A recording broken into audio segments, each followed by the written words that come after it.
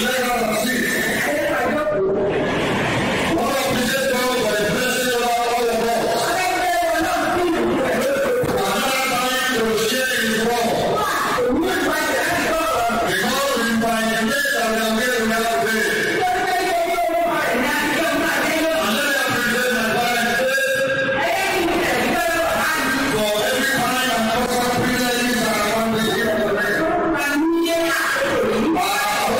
so much, sir.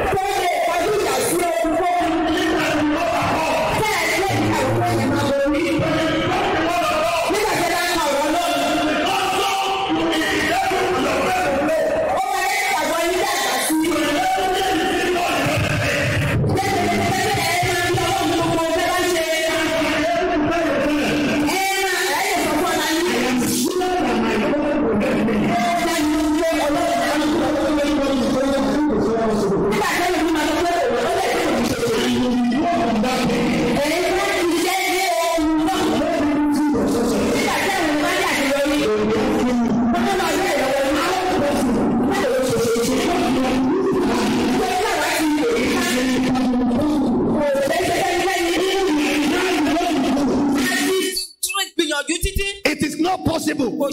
So how do you do your own? What method and what way? Only thing you will say, it is made by the Lord, by the mercy of God. When you study to be effective, you become and perpetual overcomer. It will give you victory in all your ways. You know why? You will not take any battle until you are sure of his victory from the world. So any battle that you are facing, it will help you to overcome it. So when we are talking study to be effective, what we are just saying is that the success Jesus has done on earth, you can also do more. He told the disciples that when you receive power, he doesn't say power will come first. He said you will receive power after the Holy Spirit has come upon you. So when somebody is asking for power and he doesn't understand that he needs Holy Spirit first, then you will ask yourself, when we have the Holy Spirit, he said he will correct you in all things. He will lead you in all things. Only thing you just have to ask him to help you. All of us, we need power in order to be effective. We need grace of God. But most importantly, we need the Holy Spirit. It is and when you study the Word of God, it will affect the Holy Spirit to be working in your life. So when you study the Word of God to a level, the Holy Spirit becomes your partner. And when you read a place of the Bible, it will give you a divine interpretation. Because you are not just reading the Logos again. It will show you the Rema of the world. No matter how you are in God, if you don't have a relationship with the Word of God, you can't be effective in the world. If you want to be effective, no, you do. You need the Word of God. Luke chapter 4. Luke chapter 4. From verse 17. Verse 17. Luke chapter 4. From verse 17. Luke chapter 4. From verse 17.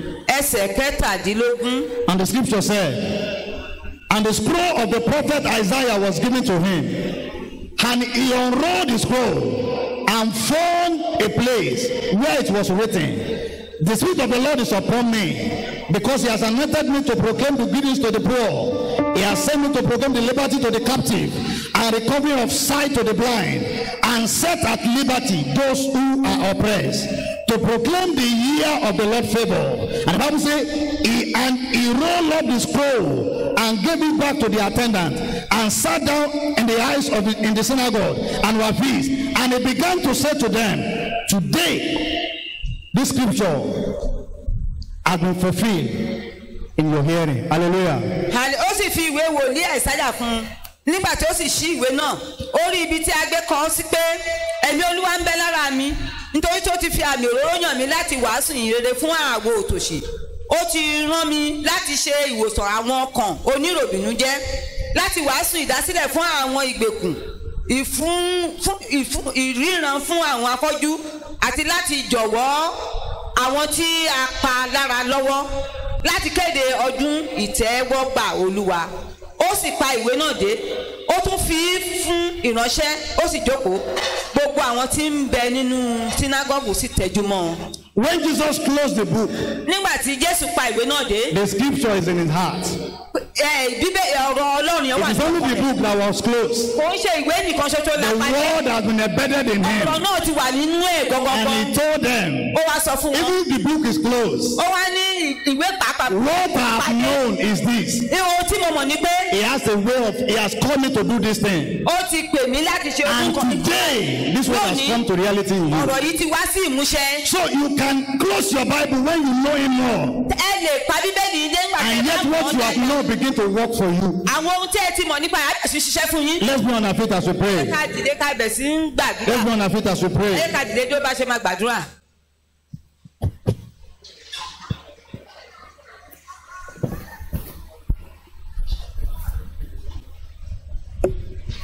Hallelujah. Hallelujah. Let's clap for Jesus. Clap very well. Clap very well. Appreciate it. Appreciate it. Appreciate it. Appreciate it. Thank him and bless him. Hallelujah. Hallelujah. Hallelujah. Hallelujah. Acts of Apostles, chapter 10. We are going to continue from where we stopped yesterday. Acts 10:38. Hallelujah. Hallelujah. Open it in your Bible. Two things there. Hallelujah. Hallelujah. Acts 10. This blue is too much. 10:38. Use your Bible to color code it. It's one of our favorite scriptures. And make sure you use it to pray all the time. Amen. Amen. Our God, shall we read together? Our God anointed Jesus of Nazareth with the Holy Ghost and with power. Stop there. Take it again.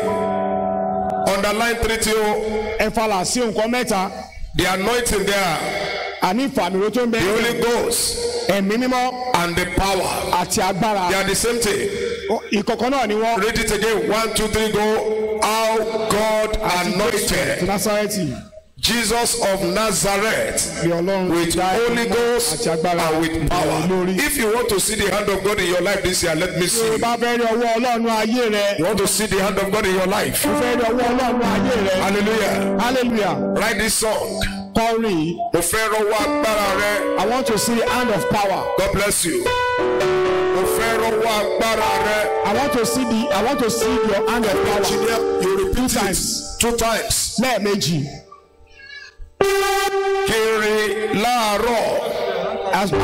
me see it in the morning. Yes. I will see it in the afternoon. I will see it in the night. I want to see your hand of power. Hallelujah. Hallelujah. I want to see your hand of power. I want to see your hand of power. Let me see it in the morning. Let me see it in the afternoon.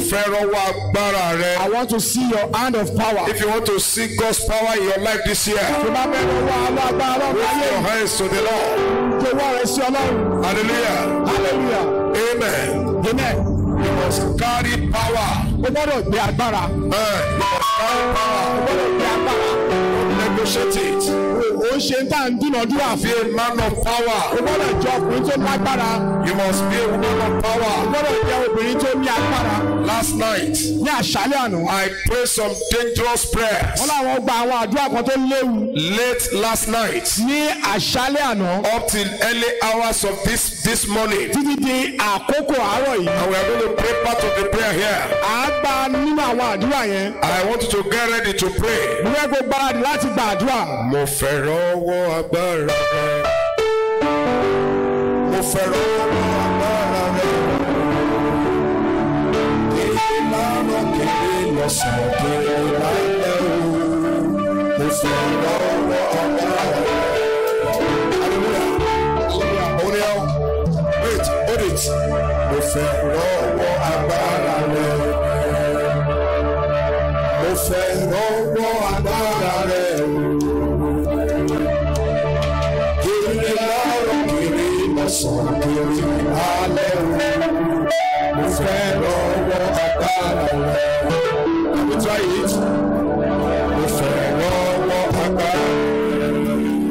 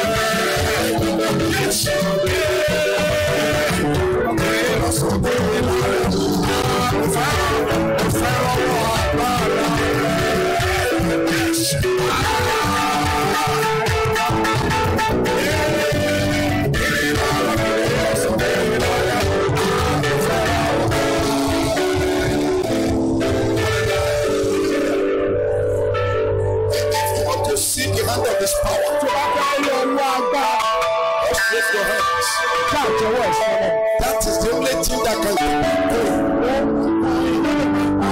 It's the only thing.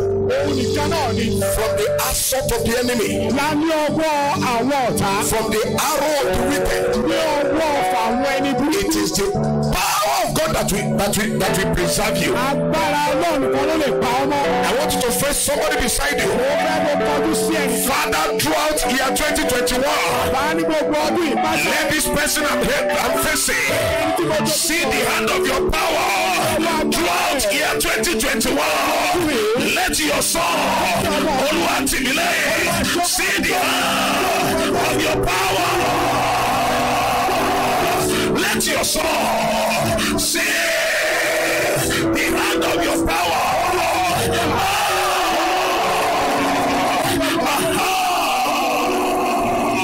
Yes, Lord. Yes, Lord. Hand of power. Yes, Lord. Thank you, Father. In Jesus' mighty name, we are praying. Now pray that prayer for yourself. That hand will make way for you among multitude. And they will be looking at you. How is he doing it? How is he doing it? Because the hand of power is at work in your life. That was the hand that was at work in the life of the apostle. They were able to command demons. Demons bow before them. Satanic powers bow before them. Pray it again like this. You are going to pray for yourself now. Say that I'm the Father. Throughout year 2021, let me see your hand of power in my life. Yes, Lord.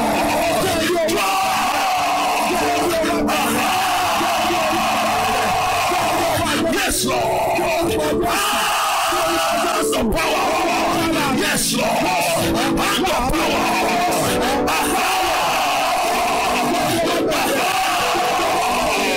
Thank you, Father.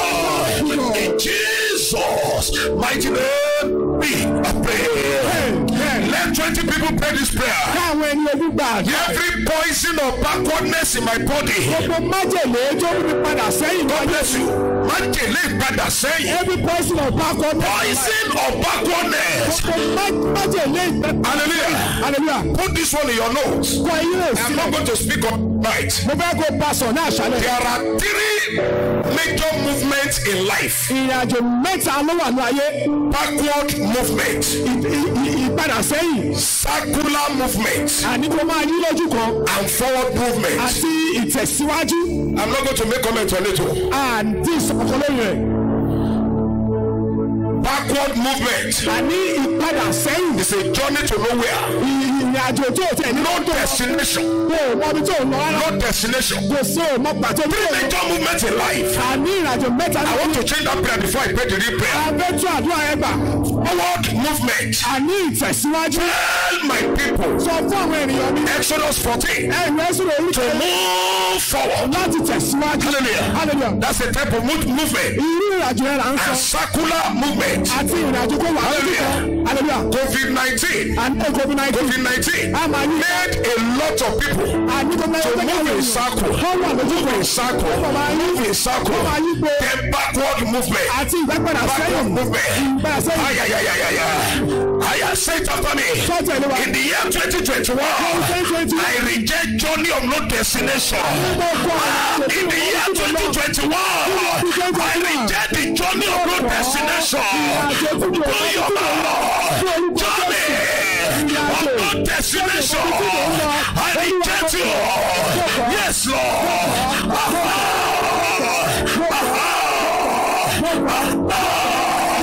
Yes, Lord. Yes, Lord. Yes, Lord. Journey of no destination. Journey of no destination. Yes, Lord.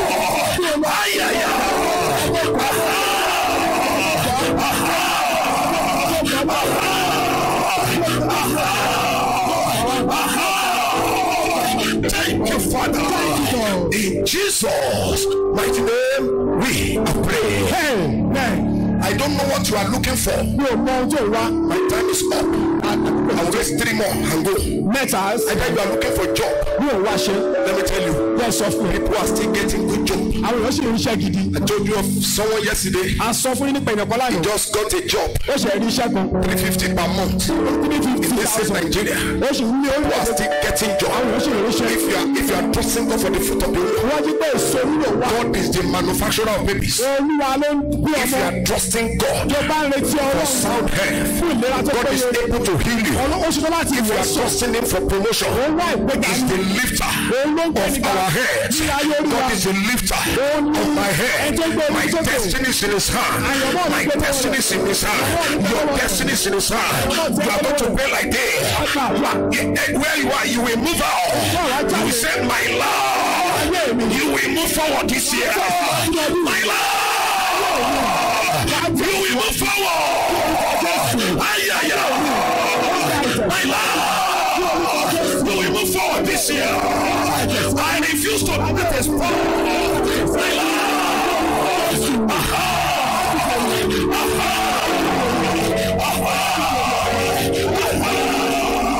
Yes, Lord. Move forward. My Lord. Move forward. My Lord. Yes, Lord. Thank you, Father. In Jesus' mighty name, we are praying. Amen. There are some, say where you are. Hear what the Holy Spirit is dropping in my spirit. There are some people here. You have lost your morning session. God bless you, sir. You have lost your afternoon session. But the power of restoration is here. Let 20 people cry this prayer. My morning session, my afternoon session that have been lost, return. My morning session, my afternoon session, return.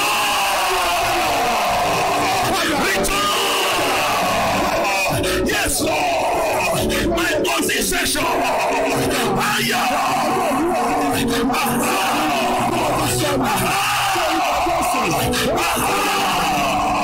Yes, Lord. My afternoon session. Restoration. Thank you, Father. In Jesus' mighty name, we are praying. Amen. Pray the 2 prayer remaining. Every poison of backwardness in my life, come out tonight. Every poison of backwardness, they gave you that poison in your dream, and that poison must come out of your body. Hallelujah. Hallelujah. That poison must come out. Every poison of backwardness in my body, I flush you out today by the power in the blood of Jesus. By the power in the blood of Jesus. Poison of backwardness in my body. Yes, Lord. Yes, Lord. Out of my body. Poison of backwardness. Thank you. Father, in Jesus' mighty name we are praying. Amen. Echo ìyá òde kọ́tọ́lá lẹ́yìn. Let us sing the song. We are going to compose songs tomorrow. Ibi àti yẹ̀yẹ́ mi rí. Ibi àti yẹ̀yẹ́ mi rí where I have been ridiculed. Ibi tí wọ́n ti yẹ̀yẹ́ mi rí. Ibi tí a ti lé mi jáde. Let them say ibi àti yẹ̀yẹ́ mi rí. Let them ridicule me. Ibi àti lé mi jáde. Let them say ẹ̀mí mímọ́ mú mi padà lọ síbẹ̀. Holy Spirit return me back to that place. Kí n lọ pàṣẹ lé wọn lọ. So that I can have authority upon them. Here it is. Why? I was in a crisis. Wọ́n lọ wà nínú ìṣòro pàkó. Many years ago. Bí ọdún sẹ́yìn. And I met a man of God. Say you and your wife. Only what ìyàwó go and fast for 14 days. Just one prayer he gave us. You don't need many prayer points. You just need one. That man of God gave me one prayer point. So my wife said go and pray one prayer point. Where Friday?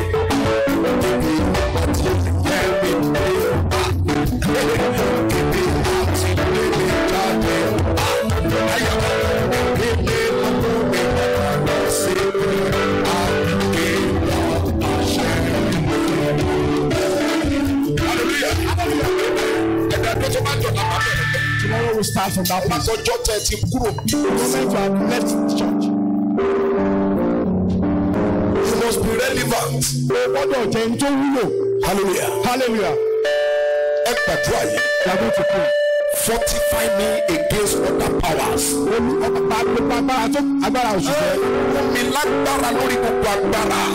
Lord, give me power. Fortify me because of the day they will change my chair.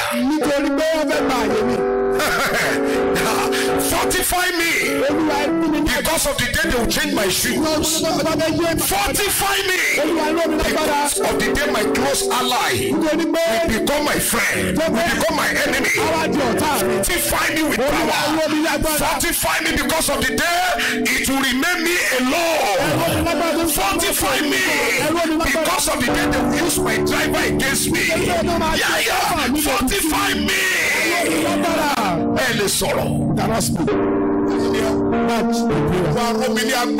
Lord, fortify me. Nítorí ọjọ́ tí ọ̀rẹ́ máa di ọ̀tá. For the day that my friend become an enemy. Tó máa kú bí nìkan ṣó. That will remain only me. Mommy, pray. Fortify me. Because of the day to remain me alone. Fortify me. Because of the day my friend will become my enemy. Fortify me. Because of the day they will change my food. Open your eyes. Open your eyes. Open your eyes. It is possible for them to change your food. I told you here. We went out one day. I will return. And we saw that this part of precious air has been taken off. What is this? Anybody that do this, you don't will be mad. Fortify me because of the day of battle. The day they will take my undies. You will not understand that prayer now. Fortify me because of the day someone will turn my children against me. Fortify me. Fortify me. Fortify me. Fortify me. Fortify me with power because of the day. They will change my blood because of the day. They will change my chair because of the day. My close ally will become my enemy. Fortify me. Fortify me. You need the pressure. Fortify me. When it makes me alone. Fortify me. Fortify me. Fortify me. When it remains me alone. Fortify me. Thank you, Father. In Jesus' mighty name, we pray. Amen. Pray that prayer. Fortify me with power. Because of the day it will remain me alone. The day will come, it will be you alone. I have seen it. I have witnessed it several times. Close ally will deny you. They will abandon you, they will forsake you. Hallelujah. Fortify me. My driver has been used against me, not here in the station. Fortify me because of the day my driver will be used against me. Fortify me because of the day my staffs will be used against me. When it remains me alone, give me power to overcome. Give me power to conquer. Power to conquer. Are you praying that prayer yourself? Give me power to conquer. When it remains me alone, power to conquer.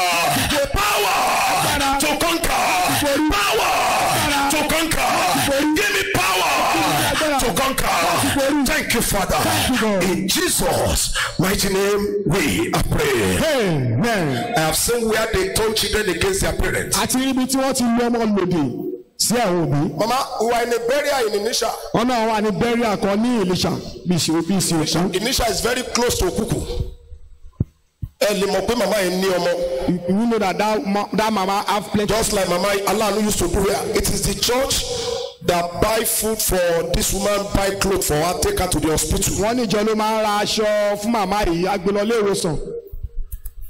Unknown to the church that she was blessed with good children. Mama died. They all returned from overseas. And they block all the street around the church. They kill over 15 cows. And I love the preacher that day. Said, if you eat after this service, you are eating poison. That's the work of the enemy, sir. They turn the children against their parents. Fortify me because of the day enemy will turn my children against me. When it remains me alone, help me to overcome them so that my children will come back to me. They have no other father. Fortify me so that they return to me. When they will use my staff against me, fortify me. They use the staff of Bola against him now. They asked them to go and eat. And they came me. They killed their master. You pray because of such day. When it remains me alone, fortify me.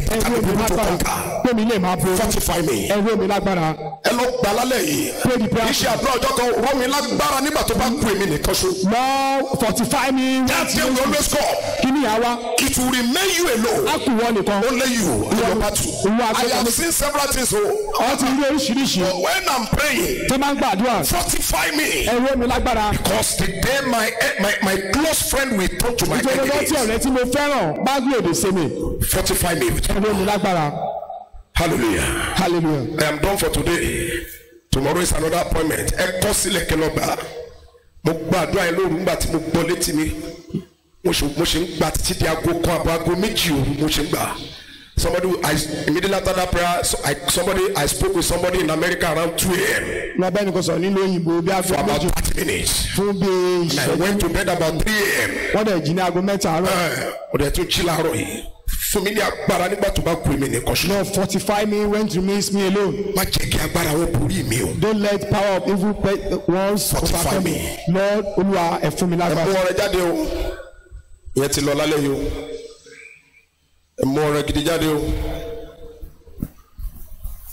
about almost come and pray on the offering.